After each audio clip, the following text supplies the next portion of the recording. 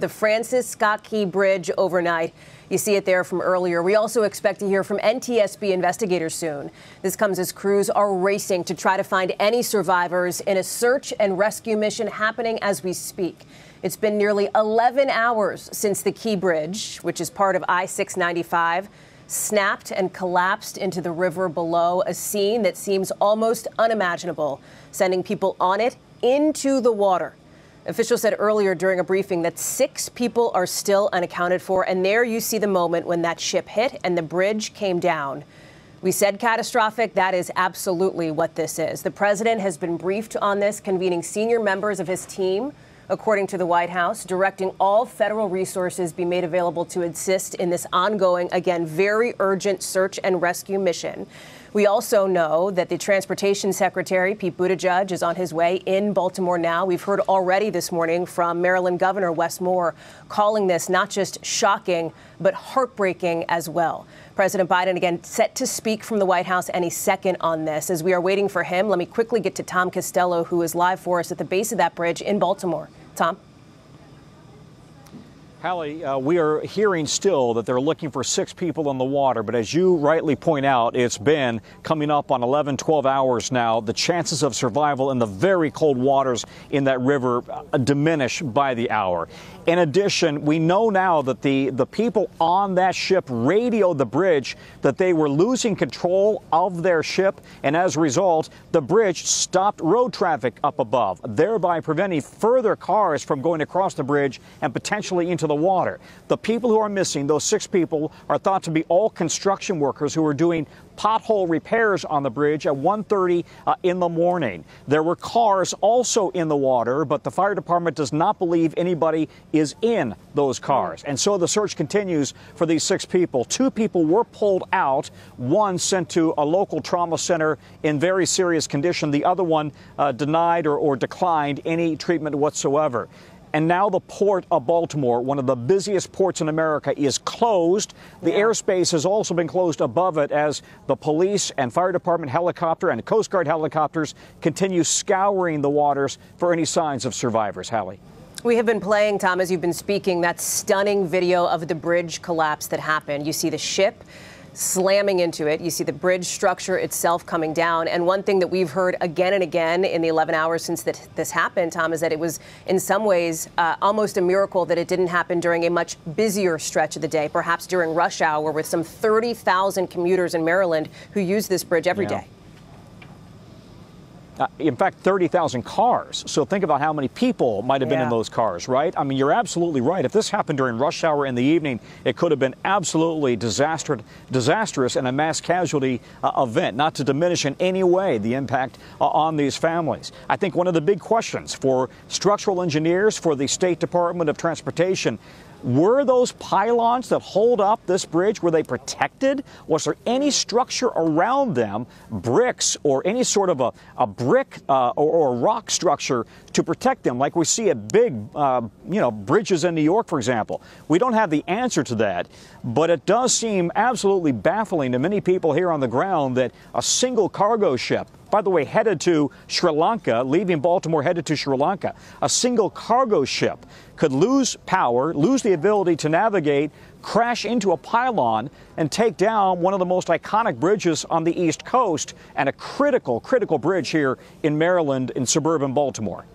We expect to see President Biden speaking any minute on this from the White House. I want to bring in Kelly O'Donnell, who is live for us there. And Kelly, it is always significant when we hear from the commander-in-chief at a moment like this. It is an important step, and the president feels that it is necessary now to talk to Americans about what's happened in Baltimore.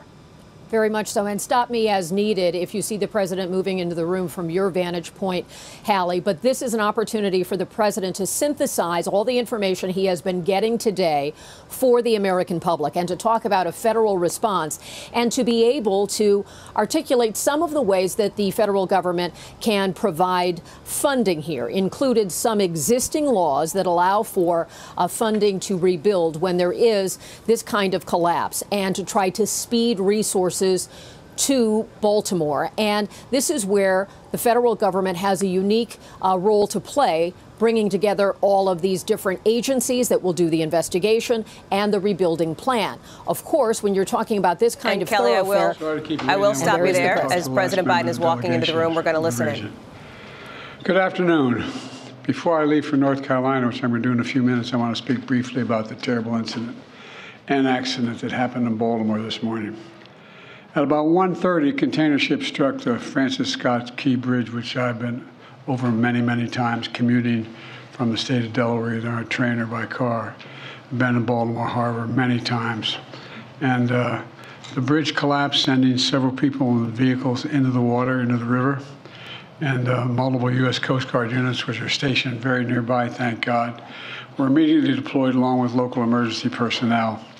And the Coast Guard is leading the response to the port, where representatives from the Federal Highway Administration, the FBI, the Department of Transportation, the Army Corps of Engineers, as well as Maryland officials and Baltimore Police and Fire, are all working together to coordinate an emergency response. Officials at the scene estimate 8 people were unaccounted for still. Not still, were unaccounted for. That number might change. 2 have been rescued, 1 without injury, 1 in critical condition. And the search and rescue operation is continuing for all those remaining as we speak. I spoke with Governor Moore this morning, as well as the Mayor of Baltimore, the county executive, both United States senators and the congressman. And my Secretary of Transportation is on the scene. I told them we're going to send all the federal resources they need as we respond to this emergency. And I mean all the federal resources. And we're going to rebuild that port together. Everything so far indicates that this was a terrible accident.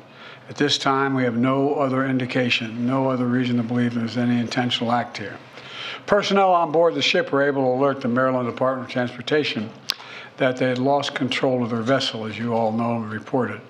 As a result, local authorities were able to close the bridge to traffic before the bridge was struck, which undoubtedly saved lives. And our prayers are with everyone involved in this terrible accident and all the families, especially those waiting for the news of their loved one right now.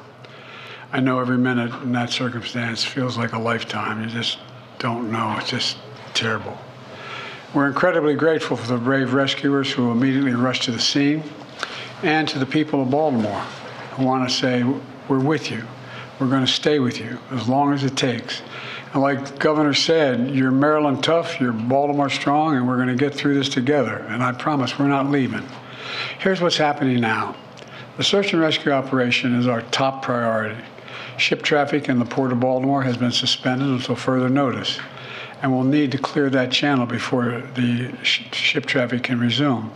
The Army Corps of Engineers is on the spot and is going to help lead this effort to clear the channel. The Port of Baltimore is one of the nation's largest shipping hubs, and I've been there a number of times as a senator and as a vice president. It handles a record amount of cargo last year. It's also the top port in America for both imports and exports of automobiles and light trucks. Around 850,000 vehicles go through that port every single year, and we're going to get it up and running again as soon as possible. 15,000 jobs depend on that port, and we're going to do everything we can to protect those jobs and help those workers. The bridge is also critical for travel, not just for Baltimore, but for the Northeast Corridor. Over 30,000 vehicles cross the Francis Scott Key Bridge on a daily basis. It's virtually, it's one of the most important elements for the economy in the Northeast and the quality of life. My transportation secretary is there now.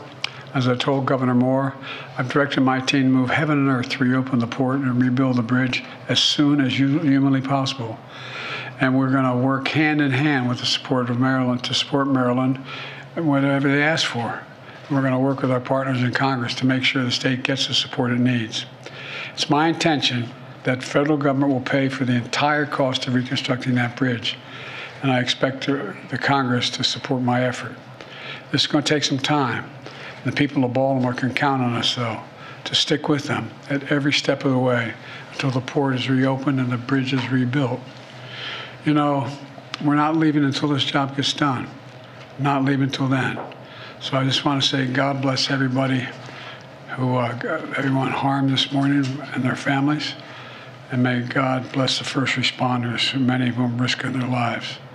And The reason I'm not going to take a lot of questions, there's remaining issues that are open that we got to determine what's going to happen in terms of the rescue mission and the like. But Do you plan to go to Baltimore, sir? And if so, how quickly? I do, and as quickly as I can. That's what You said the federal government's also going to pay for the repairs. I'm just curious. This was a ship that appears to be at fault. Is there any reason to believe that the company behind the ship should be held responsible? And then also, you mentioned that could be, but we're not going to wait till that happen. We're going to pay for it to get the bridge rebuilt and opened. What did you make of Israel's decision not to attend this meeting this week?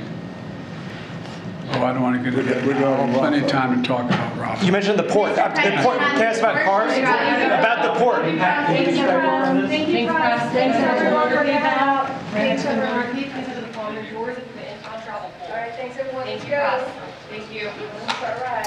And that was President Biden, you just heard from there, walking out now after taking a couple of brief questions after those remarks on that catastrophic Baltimore bridge collapse, suggesting that he will visit as soon as he can. And while emphasizing that the focus now is on the search and rescue, looking for those 6 people still unaccounted for, also casting an eye ahead to what is next as far as rebuilding a bridge that is critical to this country, to this region's infrastructure and economy. Tom Costello is live for us in Baltimore. And Tom, the president emphasizing that the federal government has Maryland's back here. Absolutely. Listen, this is the 11th busiest port in the country. It is a critical port, of course, on the East Coast. It is the biggest port on the East Coast as it relates to moving vehicles coming from abroad into the United States. And with the port closed, you can imagine new vehicle sales may be impacted on the East Coast. But let's underscore what the president said about the heroics demonstrated this morning by the fire and rescue personnel and by the Coast Guard immediately in pitch black, because we were here, it was pitch black. Divers were going into the water, a very murky, muddy water and terribly cold water, searching for any possible victims. We know that they did pull 2 people out. One of them, as I mentioned, went to the hospital. The other one declined any treatment, but they continue to look for 6 more people. And given the temperature of the water at this point, survivability, according to experts, might really be in question. As for how quickly they can rebuild this port and reopen the bridge, clearly the priority is reopening the port, and they've got to clear all of that debris from the bridge. That is not going to be an easy task. The depth of the water right there thought to be about 50 feet. So they've got a big job ahead of them just to be able to reopen the port. It could take them some time. Tom Costello, thank you. I want to get to our colleague George Solis, who is also near the bridge. George, you've had a chance to talk with some of the people there, and we can see off in the distance where the bridge used to be. There are 6 families right now living an unimaginable nightmare, waiting for any word of their loved ones here. Tell us more. Yeah, that's right, Hallie. And it's one thing to see the image of the collapse. It's another here in broad daylight to see the aftermath. And you can really see it from our vantage point. You can still see the cargo ship there facing the Francis Scott Key Bridge, still partially submerged right now. And as you mentioned, there are a number of people wondering where their loved ones are. We've seen a number of people from this location come here looking for answers, looking for information. People who say this is more than just a bridge. This bridge has been around since the 1970s. This is taught in schools. Of course, the name of the bridge, the Francis Scott Key Bridge, named after the author of the Star-Spangled Banner. So young and old, this has so much impact beyond just the commerce side of things. People getting emotional here for us this morning as they reminisce about the bridge, telling us they go through it twice, maybe 3 times a day to get to work. There's workers, obviously, that work here at the port that use that bridge as well. Take a listen to some of the reaction here. Tell me, what did you hear this morning?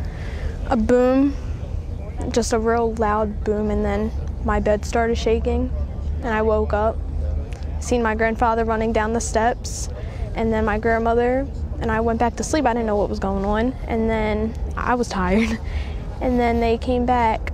Since I was asleep, my grandma woke me up, said, "The bridge is gone." I said, "What are you talking about?"